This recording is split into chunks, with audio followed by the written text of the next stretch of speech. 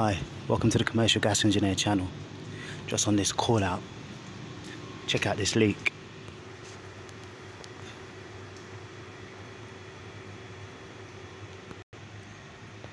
Yeah, the leak is from a CHP primary heating pump. Okay, they currently have no hot water in this building, but it's simply because they've isolated too many valves. I'm gonna see about re-establishing the hot water supply.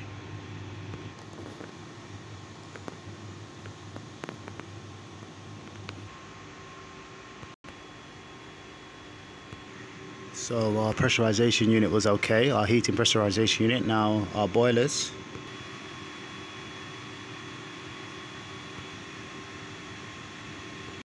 Here's our plate heat exchanger temperature, 26 Celsius, and that's our target temperature, 60 Celsius.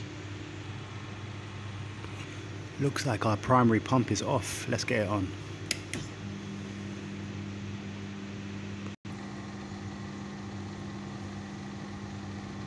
Just ensuring my shunt pumps are running, but my boilers.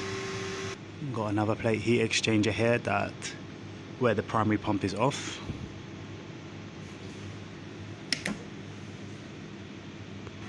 Hot water return pump is operating.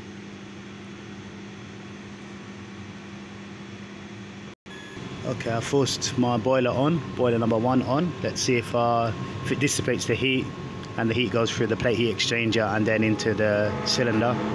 Ooh, sounding like it's kettling, so sounds like the heat isn't getting away. This is what we have on the BMS. Okay, I found one of my shunt pumps off. Okay, we got our shunt pumps on. Let's ensure that there's no restrictions on the flow. Okay, I found this valve up here, this butterfly valve. This main return pipe was closed, so that obviously was going to cause problems. So I'm trying to establish the system without the CHP. You'll see that my boiler temperature has dropped now, so the heat is circulating, so that's a good sign.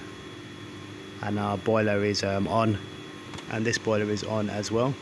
And then hopefully we'll start to see our temperature go up on our plate-to-plate heat exchanger and on this plate-to-plate heat exchanger as well. Okay, before I let you go, seeing as I'm on a late night call out, I just wanted to give you a few tips on late night call outs if you are ever on any. Try to make sure you have caffeinated drinks, ensure that you eat well.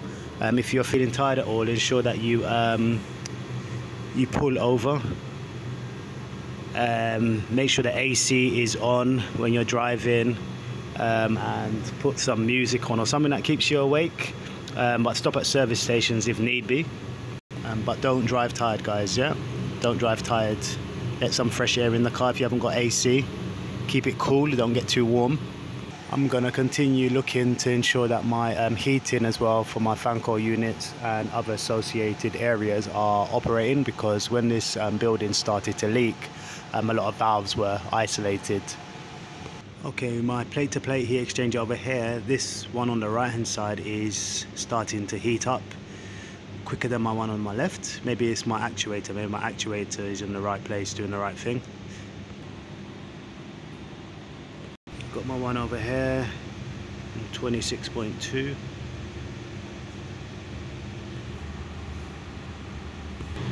Our boilers are still operating. There's heat for it to go somewhere. There's heat here as well, and there's somewhere for it to go. There's my pressurization unit, still happy.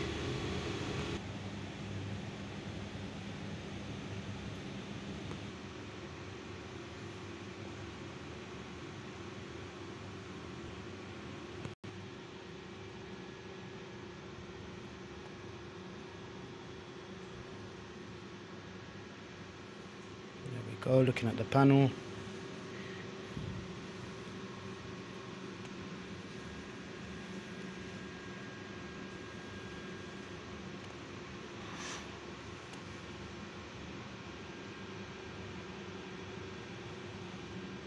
And back over here.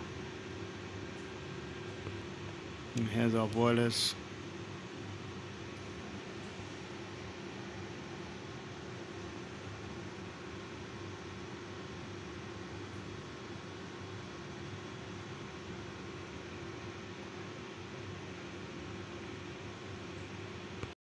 Okay, here's our cold water storage tanks.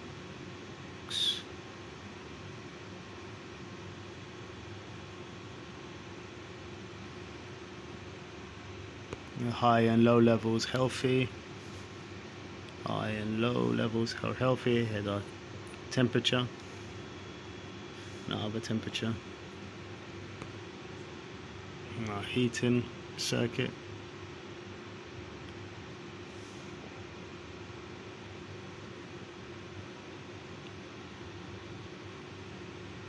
Okay, our boilers have reached 80 Celsius. This one has shut off around 70. Here's our temperature on our plate heat exchanger number 1, and here's our much better temperature on our plate heat exchanger number 2. So I have a funny feeling that I need to look at the freeway valve. Okay, I had a little tweak, but had a squeeze behind there and had a little tweak, but probably not enough. I'm gonna have to go and actually get some tools out.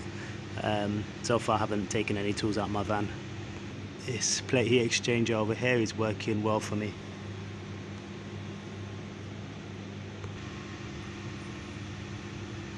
Yeah, this one on the left is taking its sweet time to go up, but sometimes the temperature sensor can be a bit faulty.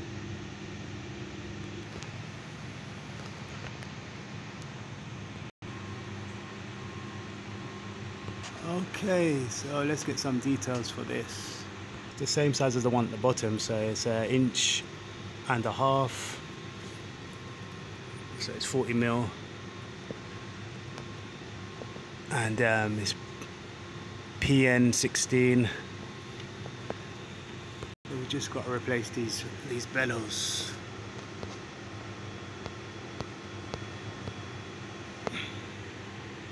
Our temperature's working its way up slowly.